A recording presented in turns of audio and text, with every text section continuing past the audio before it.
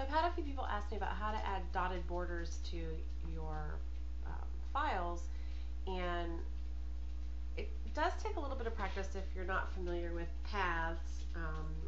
I would recommend doing a Google search on tutorials on how to use paths. Um, but like for this particular one, I created a dotted border, and you can do this with just regular squares and stuff as well. Um, I had created a shape from my template, and then I kind of created another outline one um, just for my own purposes, so I could see things. But you really should be working with the path tool. And let's just close that path, and we're going to look at this layer.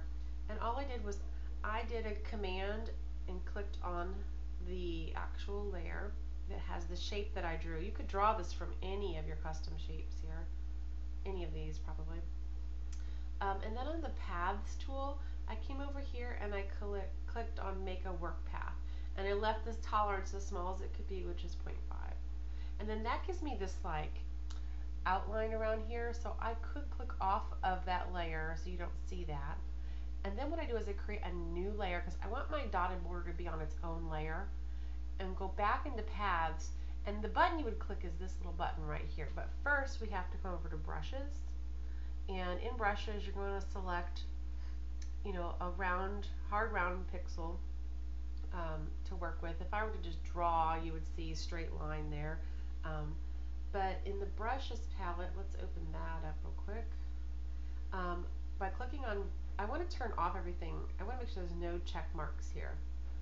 And then by clicking on brush tip shape, I can come over here and make sure spacing is checked.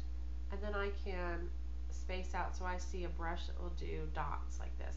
If I were to come over here and draw again, you'd see the dots. I make sure my flow is at 100%, and you see dots. So you could actually, you know, write or whatever with that. But after I've got a path created that I want that dot to border, with my brush selected and I fixed it so that it's doing that, if I click on this little icon down here to outline it, it's going to now apply a dotted border to that. And since it's on its own layer, I can turn it off if I want to. That's how I create mine. You may do yours differently, but I just wanted to quickly show you that, and hopefully that helps some of you.